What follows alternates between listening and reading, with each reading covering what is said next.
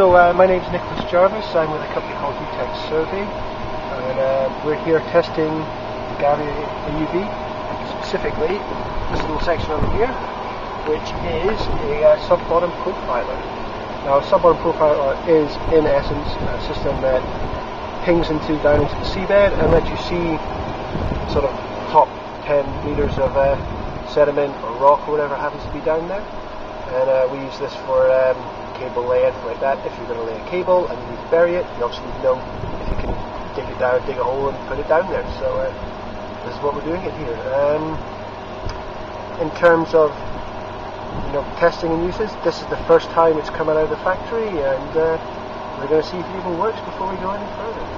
Okay, so you're working with Art Kermanius' lab, and what type of a glide AUV is this? This is the Gavia AUV. A Gavia AUV. Looks like you've got this quite a stretch here in the middle.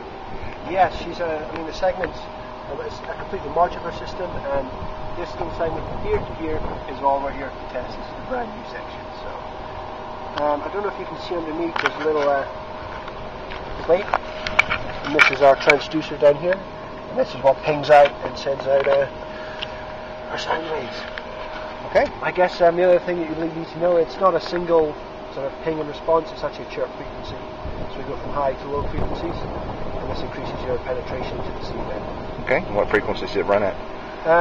To be honest, I'm not sure. We haven't ascertained what's going to be best for the system or how it's going to perform. So this is part of the testing we're here to try.